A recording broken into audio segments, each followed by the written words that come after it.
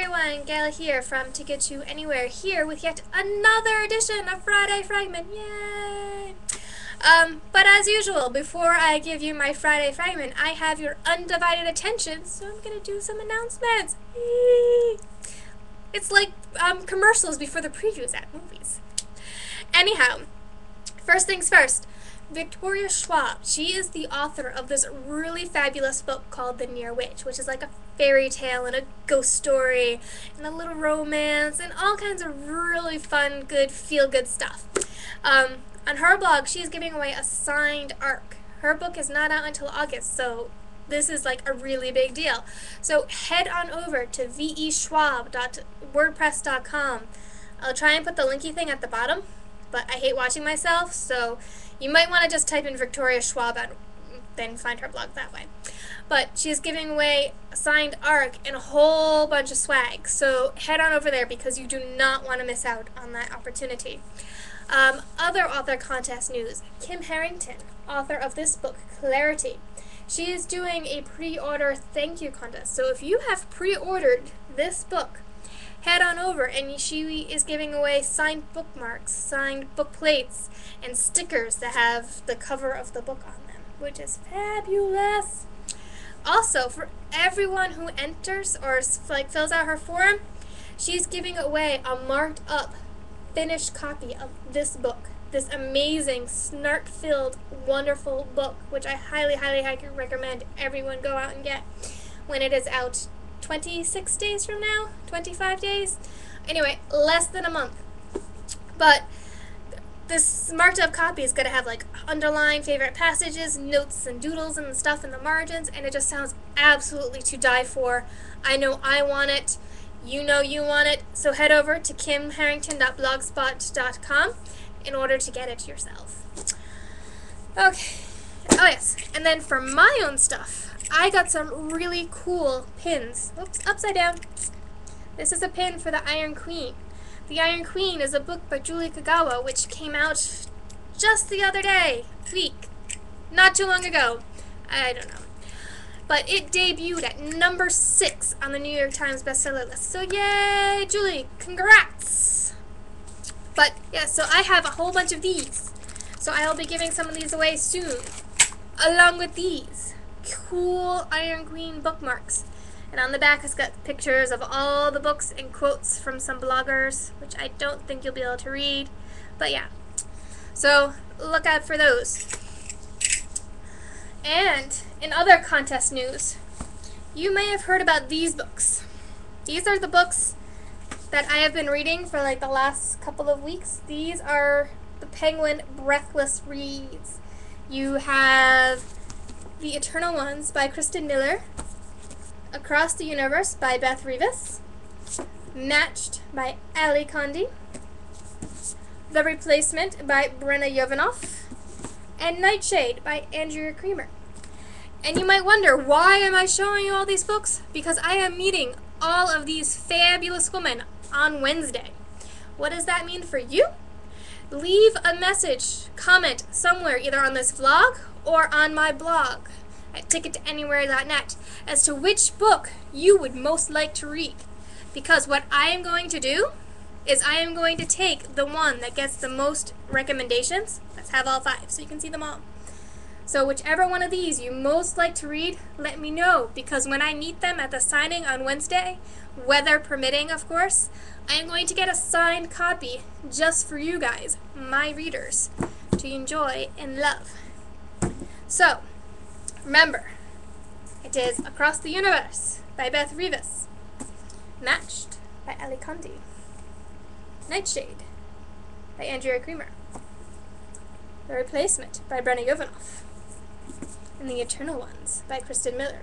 I will be buying you guys a finished signed copy, so just let me know which one you want and I will take care of it. And now that I've rambled on for like 4 minutes over just announcement stuff, I'm going to get to you to my Friday Fragment, which is going to be from The Eternal Ones by Kirsten Miller.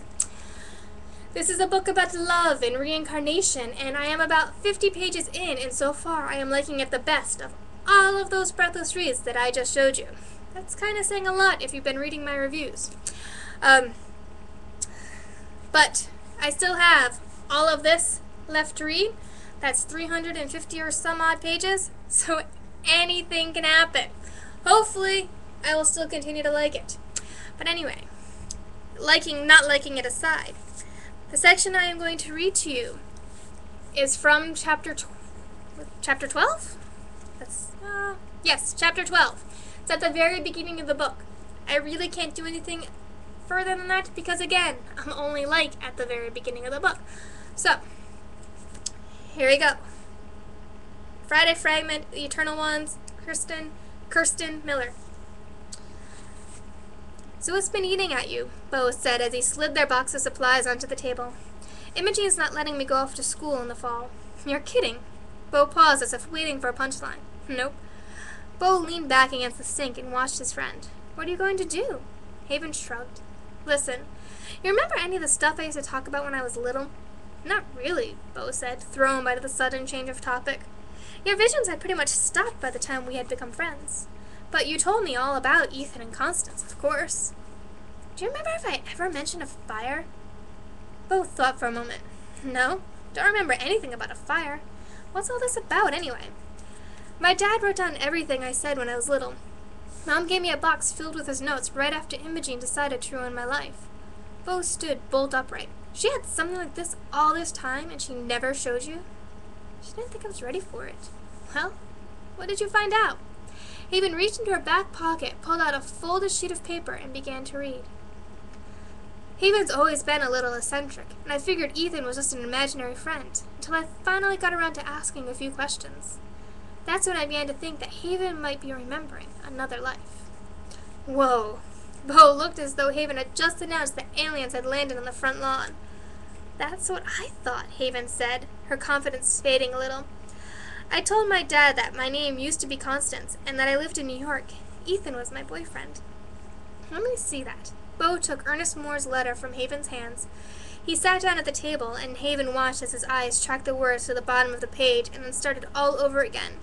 Do you really believe in this reincarnation stuff? He asked, when he looked up at last. What do you mean? Bo ran a hand through his blonde curls. I don't know, Haven. I guess I just needed a little time to wrap my head around this. I mean, I don't think you're crazy, and I'm pretty sure you're not in league with the devil. But I was brought up to believe that God judges each of us, and I have faith there's a heaven, even if most people in this town wouldn't want to see me there. Me too, Haven exclaimed. But you gotta admit, it kinda makes sense. How else would I know about places I've never been, and... She paused. What? Well, I think I might be having the visions for a reason. I'm pretty sure I'm supposed to find Ethan. That's what I told my dad when I was little. Ethan? I think he might still be around? Wouldn't he be awfully old for you by now? I mean, even if he's real, at the very least, he'd be pushing 110. Haven cut him off. I had another vision last night.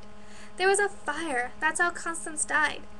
I think it killed Ethan too, and I think he's been reborn, just like me. I have to find him, Bo, and you have to help me. I can't explain how, but I know he's out there. Right. Bo's blue eyes locked on Haven's. So you're telling me that Ethan's your soulmate or something? Haven frowned and looked away. Well, it does sound kind of cheesy when you put it that way.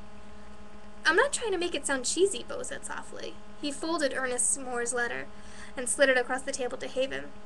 I think it's kind of a nice idea. Totally insane, but nice. But where do you suppose we should start looking for Mr. Wright? Johnson City? Unicoi? Funny. He's in New York. He read my dad's letter. He said I told him that Ethan will be waiting for me in New York. Wait a second. Now I get it, Bo said. Looked as smug as a TV detective who had just solved a crime. You forgot I can read your mind, Haven Moore. You think Ethan's come back as Ian Morrow, don't you? I do not. It seemed even ridiculous when Bo said it. Oh, yes, you do, Bo teased her. But don't worry. You don't have to admit it yet. I just hope my soulmate turns out to have $1 billion in the face of a Greek god. Be serious for a moment, Haven pleaded. You don't think this whole thing is crazy, do you?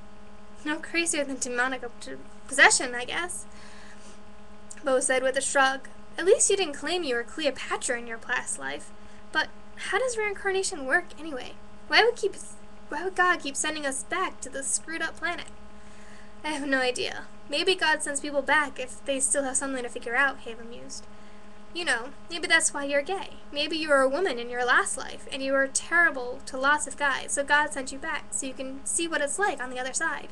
I was not a woman, Bo snarled. For someone so good-natured, he could be surprisingly quick to quarrel. Are you saying being gay is some kind of punishment? You sound just like Tidmore. Do you want me to help you find your goddamn soulmate or not? Haven winced. Sorry, Bo. That didn't come out right, did it?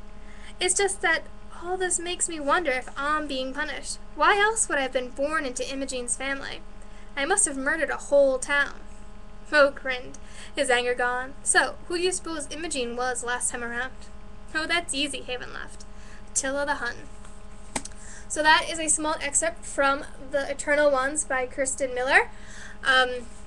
This came out last August by Razorbill. It's out in stores now. And if you want a signed copy of this book, let me know in the comments below. Or if you want signed copies of the other books. These ones here. And of course this one here. Let me know in the comments and I'll pick one up for you. Till next Friday. Bye.